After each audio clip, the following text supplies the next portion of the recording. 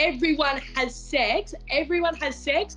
And that's why I talk about it so much, because I know when I'm speaking about it with my disability, I know everyone's listening, because the guys are sitting there thinking, this chick can't feel a vagina and she's bragging about the sex and my missus is complaining. So let me listen to what she has to say.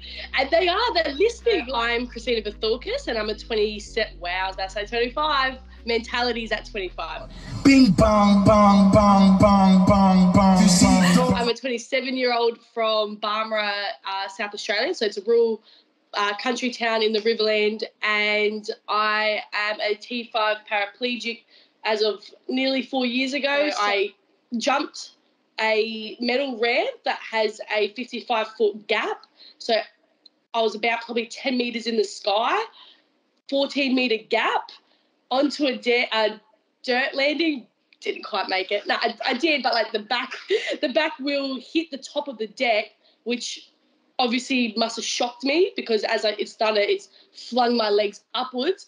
I've done a full scorpion when I've landed next to my bike on my head, so my butt hit my head and I snapped in half. Getting back into the sex scene, I guess, after my accident was actually probably one of the most difficult things that I had to face. It was more like having to go on a self-love journey first before I was even ready to have sex with someone again. One time I met up with a guy and I purposely made sure I didn't shave downstairs. So that was my cock blocker, because I was no, I'm not ready for it. I'm not prepared. I haven't done my bow days. I haven't emptied. So I was just nah, don't shave, because that means you will not let him see your vagina. I still gave him a head job, but anyways. Since my accident, I express how important a good sex life is, because you can have complete feeling and still have the most pointless, unenjoyable sex there is. You can still finish off, you can get the vibrator and finish yourself off, but you've done it while he's... I could go on forever with this. So when I had my injury, I didn't really think of sex. I was I wasn't ever excited about sex. It wasn't exciting before my injury, with my ex, and not now. Once I broke up with him, I was this is when I was how am I supposed to do this with someone new? I didn't know. And obviously I feel like I'm a little bit lucky in the sense of being a female in this situation, because guys usually kind of take the lead, but I came from somewhere I would take the lead. So I had to just let them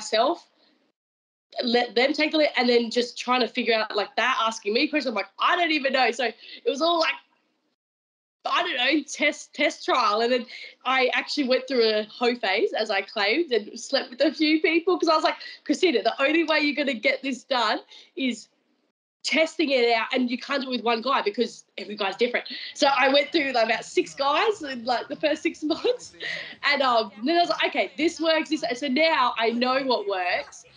I'm on a dick detox at the moment, as I say. But I know what I want, and I know what the guy needs to do, and I know how important the communication is without having feeling, how much enjoyable sex can be. So I thank my injury for that, because my sex life is better than it was before I was paralysed. I just was thinking, I was literally just searching on Instagram, I just wanted to find people with disabilities that were into things that I was into, because I knew instantly Bruce Cook, a guy that used to do freestyle as well and do backflips, paralysed. So I'd find his page, or I'd find others. I needed to see what I could do. I needed that. So when I was in rehab, I was I'm going to dedicate my life to showing anyone. All I could think of is, if touch wood, my mate or someone young gets paralysed, I just want someone to be go to Christina's profile and see what you can do, just to give people not hope, because everyone's got hope, but it's just more so look, you can do it. It's right here in front of you. And I also want other people that aren't disabled to be more aware of how much we can do, and not to put us in a little box of we don't know. Because when you don't know something, when you don't know about an injury or a disability, you kind of stay away from it.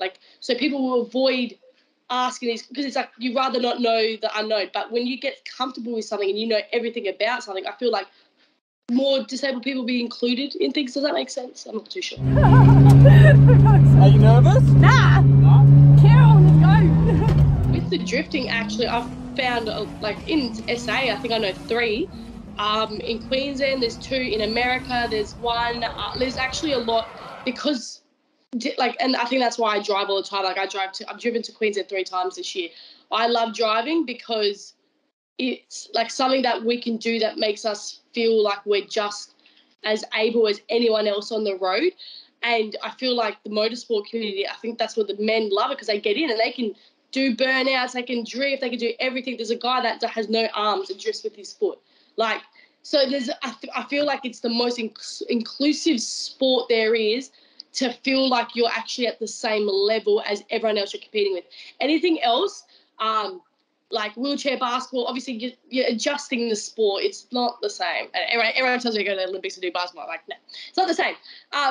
But with drifting, you're actually doing the exact same movements as everyone else, and you're at the same level. You're not at a disadvantage. Well, you are, but like, you can still keep up with the big boys. I personally, the reason I went on this show and did it, same reason I'm on social media being an advocate, well, trying to advocate as much as possible, is because I'm a strong believer of, unless you see someone do something, people think it's impossible. So until someone flies a plane for the first time, until someone does the first backflip on a dirt bike, everyone thinks it's impossible.